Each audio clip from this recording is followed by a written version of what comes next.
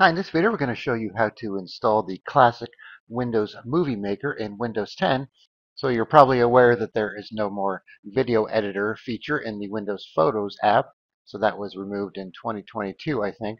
So now Microsoft wants you to use Clipchamp, which is okay. It's kind of overkill for a lot of things. But if you just want the basic Movie Maker features, you could still install the classic Windows Movie Maker. All right, so to do so, you have to download it first. So you can get it from the archive.org website.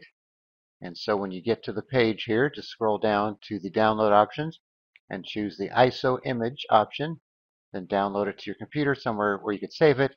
And then from here, you could do something like, burn it to a flash drive to extract the files, or you could actually mount the ISO file, or use something like, 7-zip or WinRAR to extract the files from the ISO file. So you have several options here.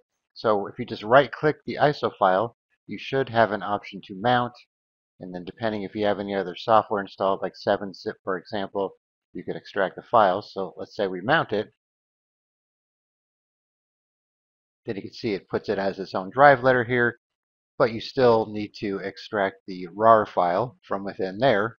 And depending on if you have any software that can open a RAR file, you might have to download something like 7-zip. And then there's also a text file here, the README, which just gives you the password, which is 123 to extract the file.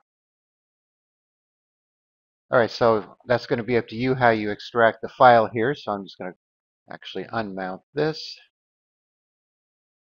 or eject it.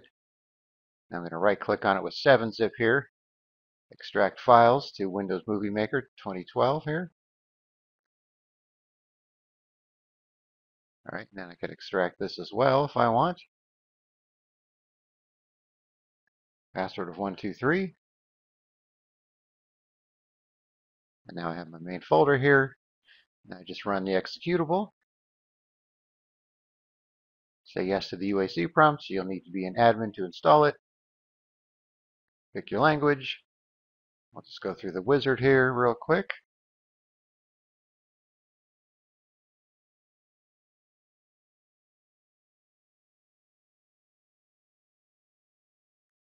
All right, so it takes a couple minutes to install. Let's uncheck that for now.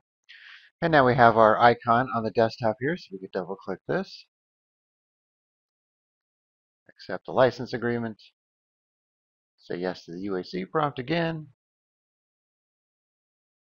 And now we have our Movie Maker app. And then you can do things like add photos and videos, and then you can start editing just like you did back when it was part of Windows. All right, so once again, just go to the archive.org website. So I'll put a link in the description for that. Download the ISO image file. Decide how you're going to extract the files.